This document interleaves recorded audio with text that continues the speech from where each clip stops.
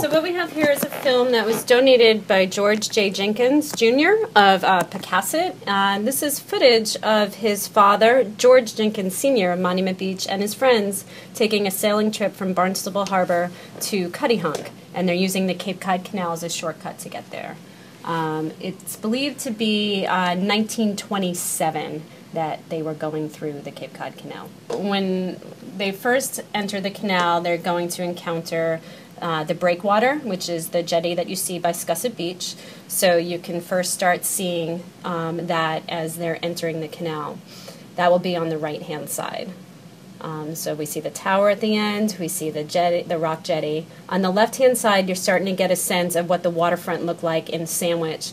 You still see the old freezer plant, which was only taken down a few years ago, and you see a lot of the commercial waterfront. Coming to meet them is a U.S. Army Corps of Engineers traffic control boat.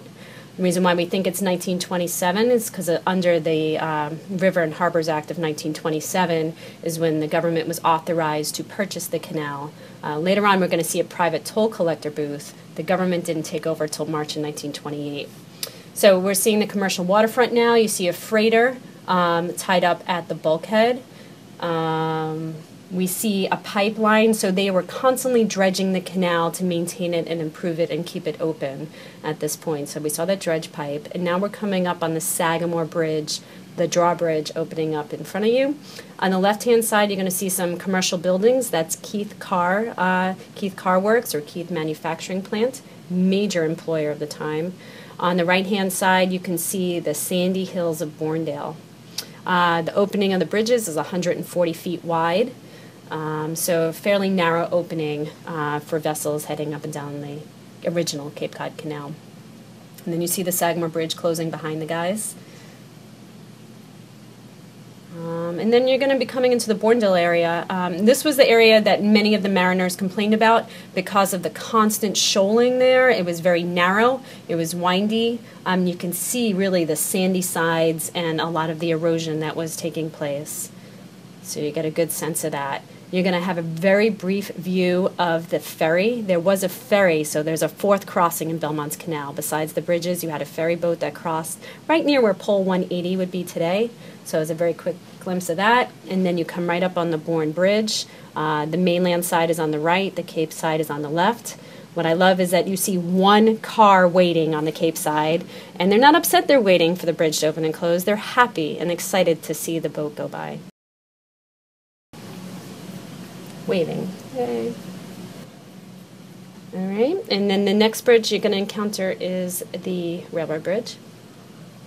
Bascule-style lift bridge with a single counterweight on the north or the mainland side. So it's opening up onto the mainland side. And again, all the clearance for all three bridges was 140 feet wide. The railroad bridge was only 7 feet above sea level, so that had to be open and closed all the time, where at least the highway bridges had a clearance, I think, of 41 feet above mean sea level, so they didn't have to open and close all of the time.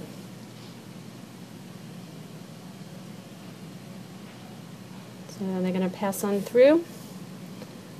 And then you see them heading out into Buzzards Bay, just like today with the southwesterly winds. It gets pretty choppy. You pass a couple of rock piles. Belmont's Canal, the approach channel in Buzzards Bay was much different. They had to take a series of turns and go through Finney's Harbor behind Hog Island and Mashpee Island versus the straight approach that you see now. That straight approach was put in the 1930s. So that's at minute number 4. We're going to zoom ahead to their return trip right around minute 9, and you'll see them coming by Hog Island 1 and 2. So they're coming up Buzzards Bay. They're going to head eastbound through the canal. On their right-hand side, they did encounter Wings Neck, which is Wings Neck is still there today, along with the lighthouse. And then they're going to encounter the toll collector. And the toll collector is on their right-hand side because the main office for operating is now near where Tidal Flats Recreation Area is. They go underneath the railroad bridge, and coming up on the Bourne Bridge, and that's about it for coverage for the canal. And then you just see them entering Cape Cod Bay and cleaning up on their return trip home.